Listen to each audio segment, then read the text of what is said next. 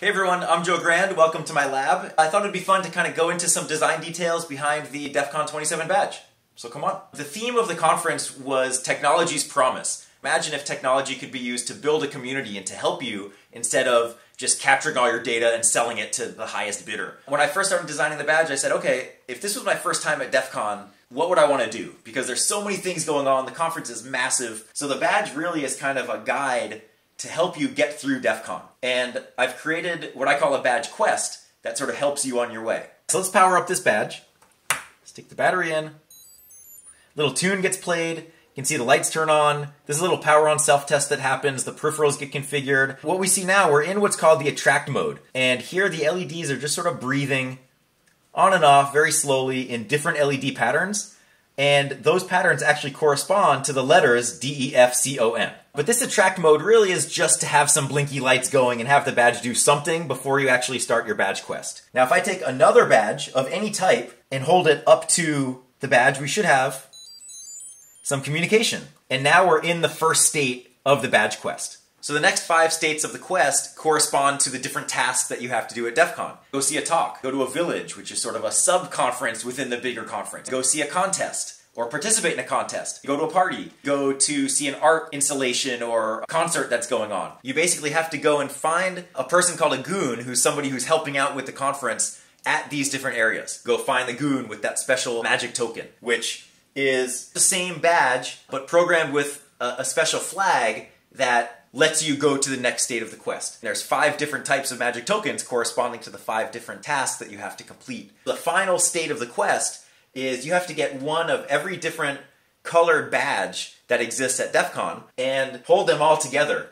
And there'll be communication between all the different badges, and when all of the communication finally happens, then you're rewarded with the final state of the badge. You hear a little song played, and some additional functionality gets unlocked through the serial port interface. If you look on the front side of the badge, this is a hand-cut Brazilian quartz crystal, because I thought that it would be cool for 30,000 hackers to be wearing crystals, but it also kind of added a nice element of hiding the technology. So the technology isn't necessarily in your face, it's more of like jewelry than anything else. There's different types of badges for different attendees, different dyed gemstones depending on the type, and the gemstone color matches the board color. This happens to be the human badge, which is the main attendee type. So over here I have a NXP KL27. This is our main microcontroller. On the right side of the KL27 is an LED driver connected to the KL27 over I2C. This driver will control the 6 LEDs that we have on the board. We can individually dress the LEDs, dim them however we want. We have 2 low dropout linear regulators. In the upper right hand corner we have a piezo speaker.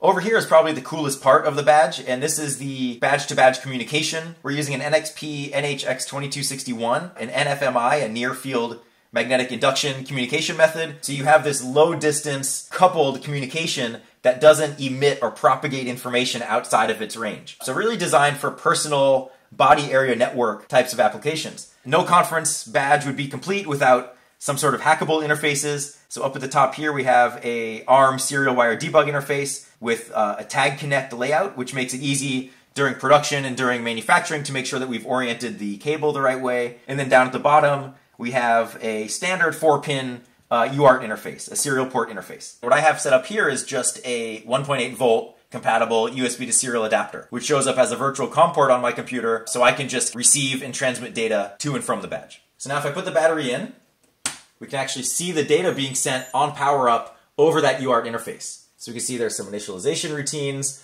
A lot of this was really helpful for me as I was doing my development. We can see the badge type, the badge state that it's in, the different game flag settings. Then we're configuring the different peripherals. And then once initialization is complete, then the badge goes to sleep. This is the attract mode that we see here. So if we want to go to another mode, I can actually just take a badge and hold it over this badge, and we'll see, oh, that it just read data from the other badge. And here we see the data packet that's being sent from the other badge. And then for our board, it says, oh, we're in badge state D. Game flag is 1. That means now we have a whole bunch of other states to go through before we actually complete the quest. The other mode we can go to is an interactive mode. And what happens is the badge is basically looking for logic level high on the RX pin, which is going to happen when you have a USB to serial adapter connected. So I have a little switch on my adapter to make this a little easier. But if I flip the switch and connect that RX pin, I suddenly get dropped into this interactive mode. Okay, let's press H for commands.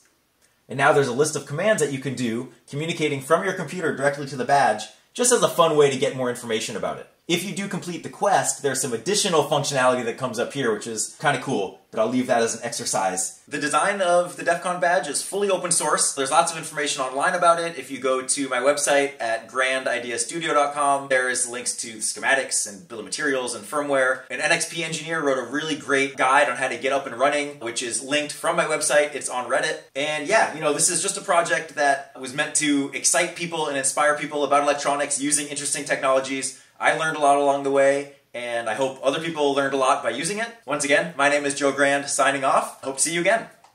This one I call Grumpy Badge, because it sort of looks like a grumpy little guy when I put little googly eyes on there. Oops, I just lost his eye.